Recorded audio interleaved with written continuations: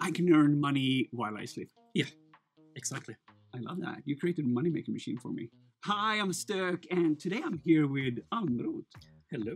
You're actually one of the founders of Detectify, right? Yes, I am. I've been dying to learn how you create submissions within Crowdsource, which is the part where you can submit cool findings into Detectify's engine and get paid when things fire.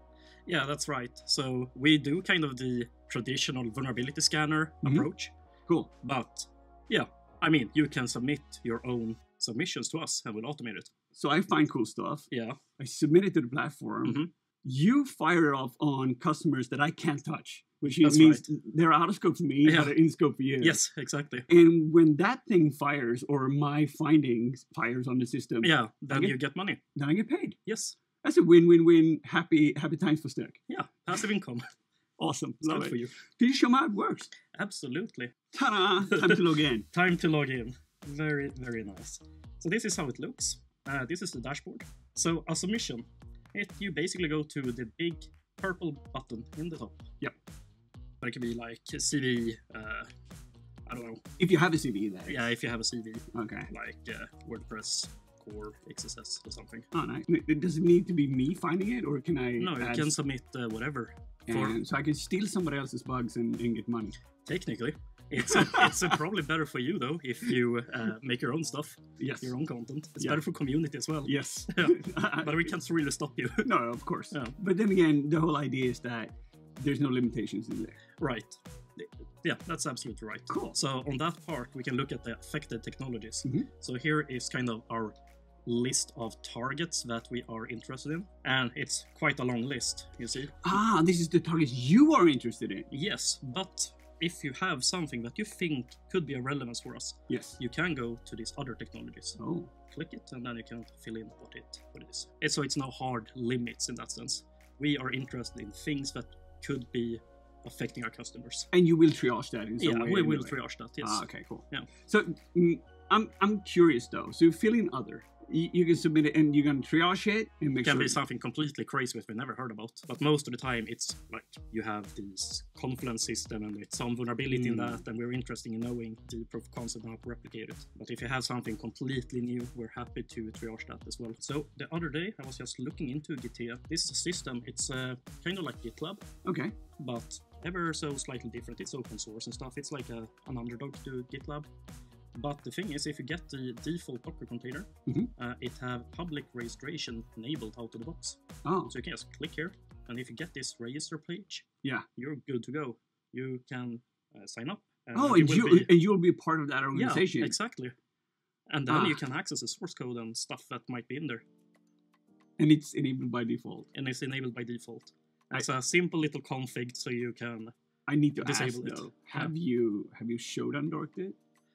Yes, I have. It's like 15,000 systems right now. Ouch. Okay. Yeah. So I don't know how many have this enabled though. Of course, we're not poking at things we're not allowed to. Exactly. But out of curiosity, would it be possible that any of the Detectify customers would be running it? If so, adding it to the Crowdsource might be a good idea. So what would we call it?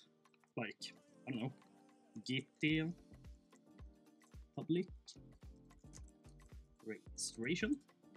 Yeah. And here it even prompts now that we have something that matches this name kind of similarly. Yeah. We can go to the scanner modules page. We show everything that we have implemented in Detectify. So here are the things that we have right now. So we have some star exposure from Jesse. And we have an XSS from Corbnick. Okay. But not this one. Not the registration one. No. I don't know what we should call it. The vulnerability type. Like a... I don't know. Access control issue or misconfiguration or something? Misconfiguration. Misconfiguration. Is this a severity? No. Not a CV? Nope. Description. I have cheated a little bit. Oh, yes. Like the TV chef you are, you're already prepared. Yes. I'm happy for you. Yeah. It's pretty good, right? Yes. Thank you. It makes my life easier. Yeah. And the proof of concept. Yes. We can see here what I've written as well. See if this makes sense. So you can go to user/signup. Yeah. Yes. And if it's disabled, you will expect to find this string. Yep. And that's pretty much all we need to know. We need to know that's a form if it's vulnerable. Yeah. And then I brought the Docker Compose file that I've been using to try test this locally. It's yeah. So you're adding that as a part of... Yeah, because it helps us then to triage the submission. Ah, okay. Because if you have the same config as you did... So like any kind of bug bounty reports you're writing, the more you're explaining what's happening... Yeah, the easier it will be for us, gets. and the faster it will go out into our customers. And that's it, really. The rest here is optional fields. Okay. It's not a requirement for us to have those, but it helps as well. Okay. For the sake of this recording, I'm just going to hit submit now. We are done. Cool. And that's that. Out of curiosity, and this is me because I'm loving blind stuff, and I know that you are probably most interested in unauthenticated kind of things that you're exposed, absolutely, right? Yeah. Most of the time, there is no authentication for us to log in. Yeah, and it's a tiny fraction of systems. And at this day and age, more and more systems getting protected by WAFs and everything, and you need to create bypasses, and sometimes you need, or particularly in the thing that I look for is usually very blind, and I highly rely on something like an out-of-band server or a personal collaborator or something. Is there any way to add that kind of thing into the system? Yes, it is. Sweet. We can look for DNS probes coming in, kind of like Burp collab. So the callback is going to be generated, so you can verify that it hits. Yes, exactly. So we have assistance. We know exactly when and where the probe was sent and where it hit. So inside the template, it's going to be added and we have a little placeholder cool. for where the domain is going to be. So when you put in the report, you'll add this is going to be blind, out of band request going to happen, and then you guys will add it to the template. Yep. Sweet. So it's really quite similar to Nuclei. So yeah, and that's going to be my second question. Since a lot of people in the community are already submitting or creating things to the Nuclei repositories, in this way you have a chance to get paid on customers for sure that belong to Detectify, and then get some kind of earnings in that.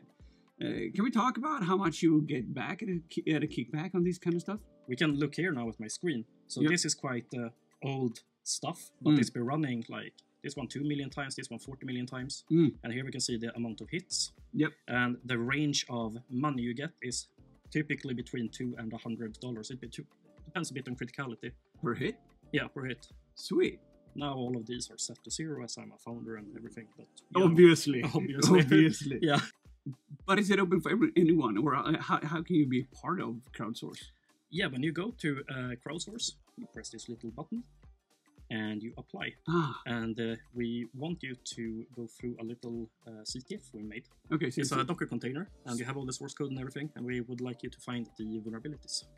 Cool. So there's a bit of training part of it, vetting that if you understand this kind of stuff, then you're in. I guess it's a way for you to identify that people actually will be skilled enough to submit things to the platform. Exactly. Wow. So we learned today how to sign up, and we also learn how to just add in the things into the system. And final last question, primarily, what are you looking for? What do you want to have submitted into the system? I mean, what do you want to submit yourself? What are you good at?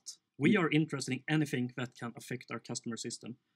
If it's unauthenticated and it's web, it's very good. Then we have all the tools in place to automate it.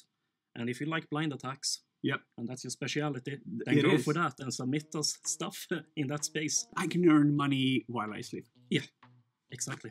I love that. You created a money-making machine for me. Yes. And you're welcome. And you're running the automation for me. Yeah. Great. Isn't that nice? Yes, and all I need to do is submit the template. Yep. On that note, might be worth pointing out the Ugly Duckling project. So it's a way for you to make a template. And if you submit one of these templates to us, it goes even faster. Then we can convert it directly to our tooling internally. So, okay, so if you learn how to submit using Ugly Duckling, which is probably similar to Nuclei templates in a way, where you set your post, your request, your header, and the things that the matches. Of course, you know that's how it looks. Nice. Yes. Wow, Frederick, thank you very much for showing me how Crowdsource work. Thank you for having me. Awesome. Yeah. Yay.